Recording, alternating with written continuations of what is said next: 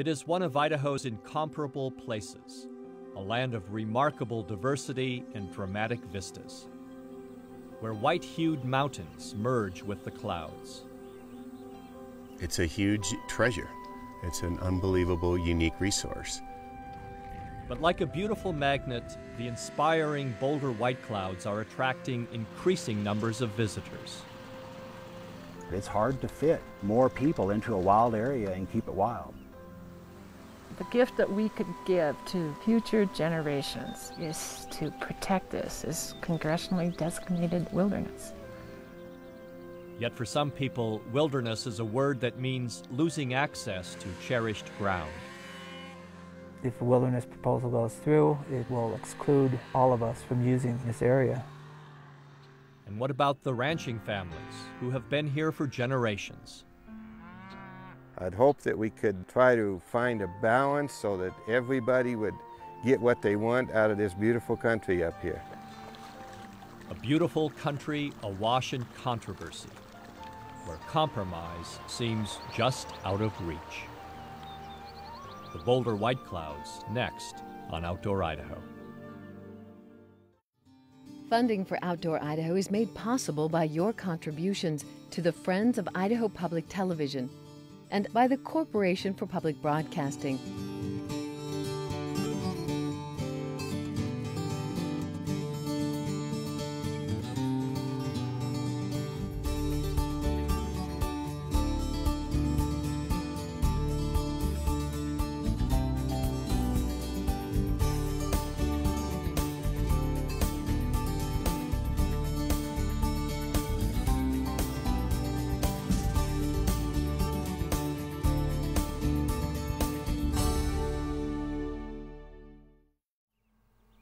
It seems so serene. It's hard to believe that this mountain was once the scene of one of the most contentious environmental battles in the state's history. And even after 30 years, those battles still continue. Hi, I'm Bruce Reichert, and welcome to Outdoor Idaho. You know, there have been attempts to legislate a resolution, but they've all failed. But now there's a new attempt to find a final compromise, to find common ground among all those who cherish this place called the Boulder White Clouds. Mile after mile, the mountains stretch onward.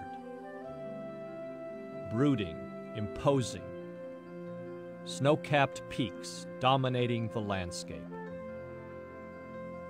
This is the Boulder White Clouds high country, where more than 150 summits touch the clouds above 10,000 feet.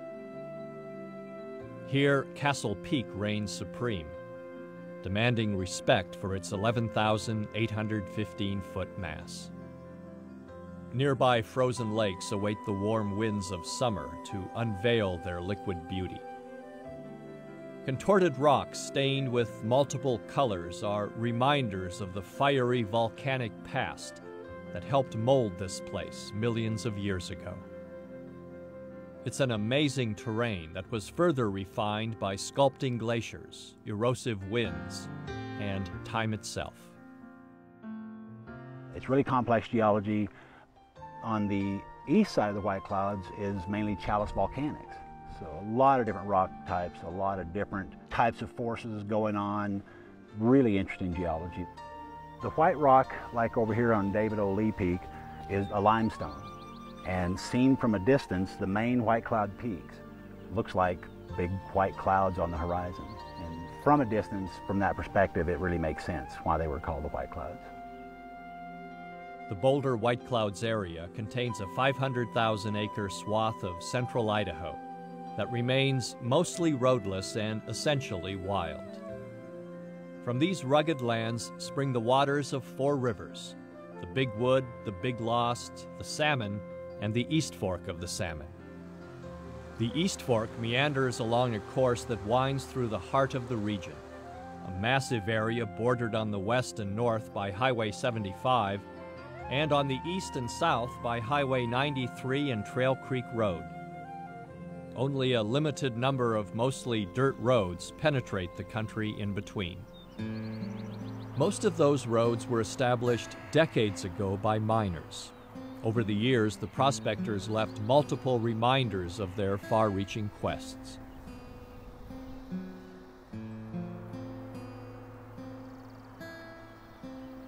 Eventually, most mining operations in the White Clouds were abandoned. Even the largest and most successful, the Livingston mine, is a rusting remnant of better days. A more recent mining claim thrust the White Clouds to the forefront of state politics. In 1968, the giant mining company ASARCO proposed putting an open-pit molybdenum mine at the base of Castle Peak. Politician Cecil Andrus joined with Ernie Day and other conservationists to oppose the mine.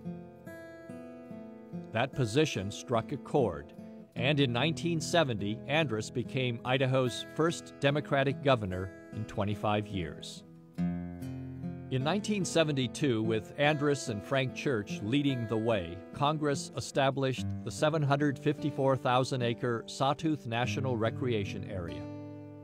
The SNRA not only stopped the mine at Castle Peak, it prohibited any new mining claims within its boundaries.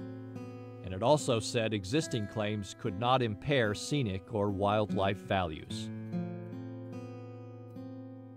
While the SNRA included a new sawtooth wilderness, because of the mineral interests, the White Clouds were labeled a wilderness study area. Over 30 years later, despite multiple attempts at political compromise, final designation for the area is still unresolved. With competing interests and multiple users, finding that common ground is a challenge. And recreationists certainly have a variety of opinions about wilderness designation. Members of the Salmon River Snowmobile Club in Stanley say there's already more than enough wilderness in the area. For them, the White Clouds are one of their favorite spots to spend time when the temperatures plummet and the mountains are covered in snow. Riding into the White Clouds, we've seen a lot of spectacular country in here that you otherwise wouldn't be able to get to if you didn't snowmobile. You can hike up here in the summer, ride horses in here, and see it, but it's completely different in the winter. It's unlike anything else you'll see. It's just so spectacular. You get back in these peaks and you just are amazed that you're here. We're just really lucky that we can get back here and see this country. These riders relish their winter excursions here and contend their machines have little lasting impact. Our motto is our tracks don't last. We'll come in and with the new snowfall, you can't tell we've been here. When the snow melts off, you'll never know we were here. Regardless of impact, motorized recreation would not be allowed in any area designated as wilderness. That's a big reason most snowmobilers don't want any changes in the way the White Clouds are being managed. The state has 4 million acres of wilderness right now. We as a state association don't believe we need any more. This particular area has been well managed for 25 years under a plan in place. The way it is right now is working out very good. There's something here for everyone. We care for this area. We love it. We spend our winters here, we spend our summers here, and I just hate to see it go away.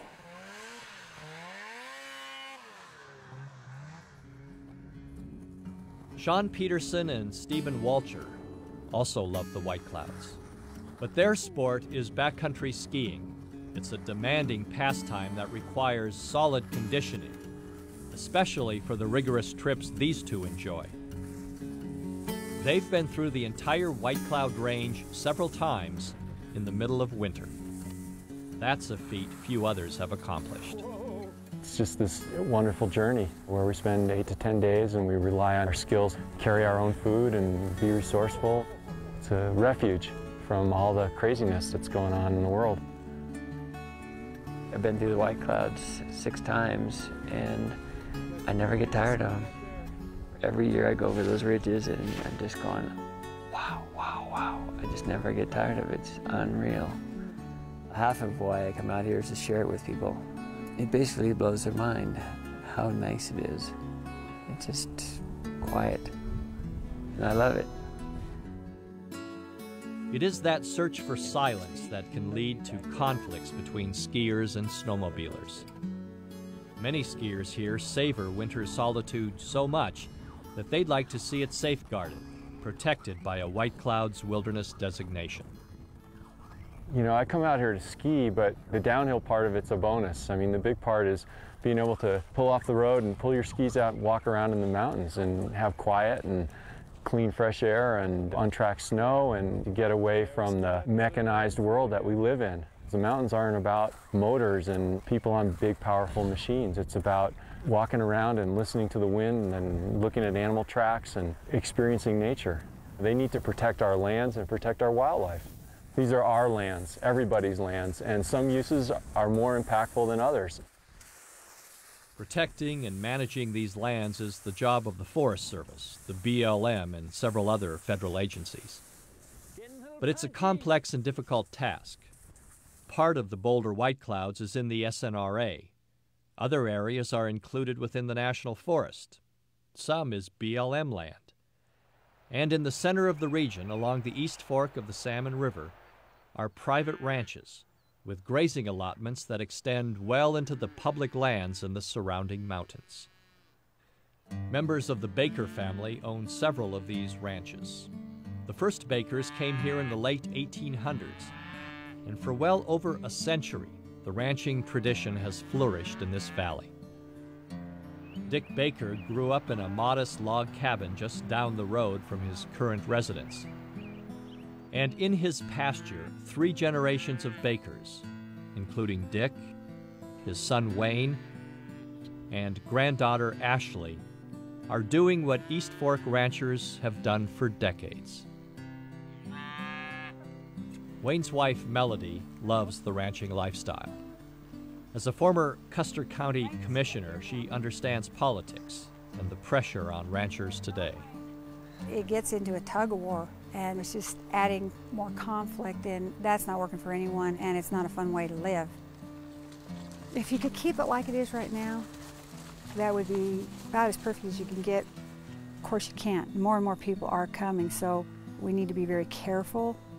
Everybody wants open space, and we have all of that, but we have it because people have worked so hard to take care of it. If you take them out of that, you're going to change the very thing that people want to come up here and see.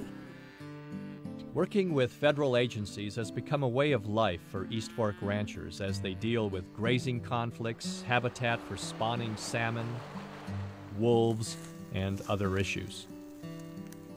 This year, as part of the annual Chalice Experimental Stewardship Program, ranchers, federal land and wildlife managers, congressional representatives, and conservationists all got together for a ride into the White Clouds. They were taking a closer look at the conflicts that can occur when cattle and recreational users mix. Of course, dealing with these kinds of issues is what this gathering is all about. The stewardship program was formed in the mid-70s to provide an opportunity for grassroots groups to get together, discuss issues on resource management. This seems to be the most successful way to do it, and gets everybody together. We can actually talk more freely and bring up new ideas, discuss things that are a problem, and it is a very useful atmosphere to create that dialogue. Sid Doughton is another East Fork rancher who stopped in at the gathering. He's trying to find common ground with federal land managers and conservation groups, but is uncertain about the future. I would like to stay in the ranching business, but with the controversies with the fish and the wolves and recreation, it's more difficult. There's just too many driving forces to eliminate ranching on the East Fork and maybe even eliminate ranching here in the West. Doughton says compromises like conservation easements or land exchanges might help keep ranchers in business. But some groups want total buyouts, and for many ranching families, that's not a reasonable option. People wouldn't be here 6 generations if they were in it for the money. You know, they love this country, and it wouldn't matter how much money you gave them. It's about the land, and they love it, and they want to take care of it. That's what makes this place so special. The East Fork is so special, there's a vigorous debate about what land use is most appropriate here. A group called Western Watersheds Project are clear opponents of grazing on public lands. They acquired one of the ranches in the valley and are retiring the grazing allotment. They also brought in volunteers to plant native vegetation so they could return the ranch to a more natural state. The Greenfire Preserve is intended to show what this area was like before the European settlement came, with the native grasses, flowers, shrubs, and trees that were here before, and especially to provide habitat for the numerous wildlife in the area. It's a critical way to show individuals can make a difference in maintaining and restoring wilderness values, even on private land. I think that ranching is really not compatible on public lands in the East Fork watershed. Wildlife protection, water quality, all these things are more important than traditional lifestyles that have not been compatible. Custer County Commissioner Cliff Hansen thinks traditional lifestyles are compatible with other values. He thinks plans to help the area's economy and resolve conflicts could help locals continue to live here. Hopefully there will be a chance if everybody will use a little common sense and don't get greedy and look at a little compromise and try to understand each other's position, then there might be a chance that this would work out and work out real good. And it would be very positive for Custer County. Yet it's hard to predict what compromises will really move the process forward. Lynn Stone, director of a conservation group called the Boulder White Clouds Council, knows there are no easy answers. She often talks to groups about issues involving wolves, wildlife, and wilderness. She's also personally explored much of the area and has written a book about hiking in the White Clouds. There's no place else in Idaho that has this beautiful, white, stunning ridge. It just takes your breath away. When you see it for the first time, you think this isn't even real. This is like a painting. How can you fly over Castle Peak and not want to protect it? How can you hike into 4th of July or Chamberlain Basin and not want to keep it that way forever? The gold here right now is recreation, and the conflicts we're having now are over what type of recreation is going to be the future. We've got to protect wilderness where it is, and the Boulder White Clouds are just spectacular. And to let a handful of folks who have to be riding a machine wherever they go to stop that from being protected for all the generations to come, I just think that's unacceptable. Of course, those on the machines strongly disagree. They think there's already enough protection for the area and say most riders are very careful about staying on trails. This group includes members of the Blue Ribbon Coalition and the Idaho Trail Machine Association. Some of them have been riding in the White Clouds for nearly 40 years. They point out they've worked hard to maintain the trails over that time because it's such a great place to ride. Really enjoy this area. It's some of the primo trail bike riding in the country, I believe, and it's really special. I think that we could probably compromise with the wilderness advocates and have some wilderness in the Boulder White Clouds, but you know, there's a lot of trails that we've got a long-term investment in, and we're willing to work with those guys on something that meets some of their needs as long as they're willing to meet us at least halfway and leave the trails open that we've been using all these years. I think it should be left as a multi-use area, then everybody can enjoy it. Because there's older people that come up here that would never be able to hike. You get up to some of the overlooks and you feel like you're on top of the world. I want to have that opportunity to show my kids this area and show my grandkids. Mel Qualley applauds attempts to resolve the issues in the White Clouds. And though he's optimistic about the long run, he thinks finding a final solution will be difficult. It's going to be a tough sell to be able to get all sides happy, but eventually there will be a compromise. So it's just a matter of being able to accommodate people. That's really what our forests are about. It's about how will the American people be able to use them and enjoy them and keep them for forever. How people use the Boulder White Clouds is incredibly varied. From motorized recreation to mountain biking, horseback riding, backpacking, hiking and fishing, there are many ways to enjoy this captivating country. SNRA Recreation Manager Ed Kennedy has witnessed the upsurge of activity in these mountains. He has the difficult assignment of trying to keep the different groups satisfied. That's the hardest part of my job, is at the root of the problems that we have managing this place.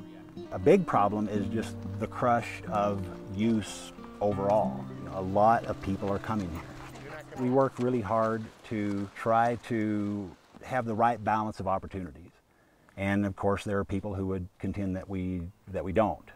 But, for the most part, people seem to come here and have a really good time. It's really hard not to be inspired. It's hard not to say, this is a special place. For me, it's important to enable people to come enjoy this place. There's little doubt this group from the Idaho Conservation League enjoys spending time in the White Clouds. It's a place of beauty, it's a place of solitude, and those of us in Idaho that are lucky enough to live here, we're looking ahead to prevent problems, and we're looking to say this is an incredibly great spot and we're proud of it. It's important to me and to our members to be able to go places where you can hear the wind in the trees. There need to be some places that are quiet and offer these opportunities for solitude that are so important for so many Americans who own these lands together. Like many others who spend time here, these people have developed a special bond with the Boulder White Clouds. They feel the best way to protect this place is to push for wilderness designation. I think often what happens to wild land and wild country is it gets chipped away at, and without knowing it, we lose areas to either industrial development or just the mechanization of the world. In the big scale of things, 95% of the United States is already roaded and accessible to motorized equipment. We can't make wilderness in other places, and Idaho is unique enough that we still have the opportunities to save the wilderness that's left. It's been a generation since any wilderness was designated in Idaho, and there are millions of acres eligible for that kind of protection. I think we've all shown on all sides that we're good at gridlock. Now we need to figure out how can we move forward and actually come to some kinds of agreement on how to protect some of the places.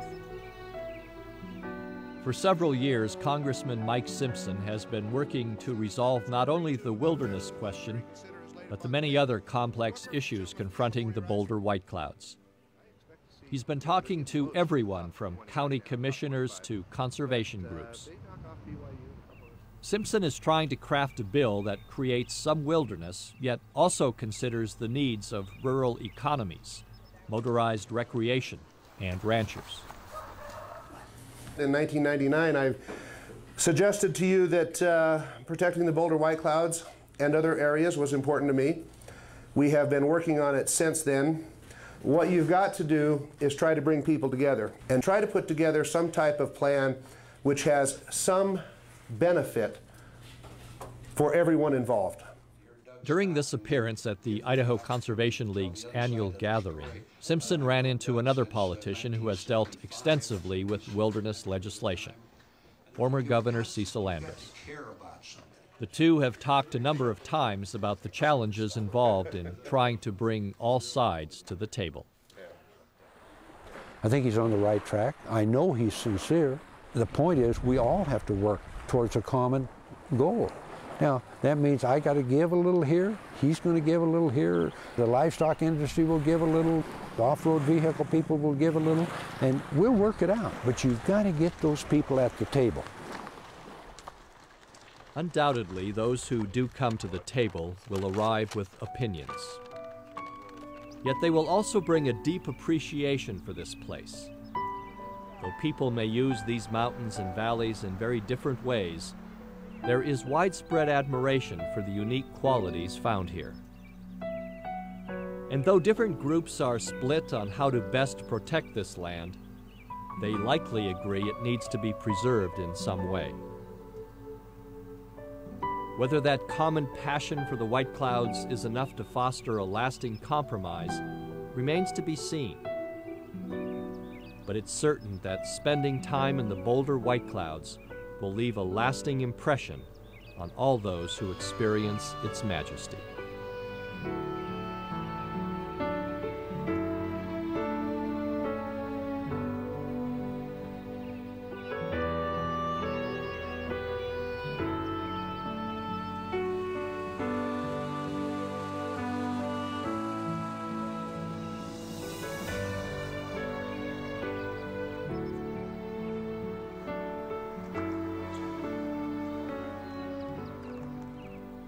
Funding for Outdoor Idaho is made possible by your contributions to the Friends of Idaho Public Television and by the Corporation for Public Broadcasting. All Outdoor Idaho programs are available on video cassette, including hour-long specials called Idaho Edens, Gold Rush Days and Ghost Towns, and Idaho and Angler's Paradise. To order, call our toll-free number. For more details about this show and other Idaho Public Television offerings, look for us on the World Wide Web.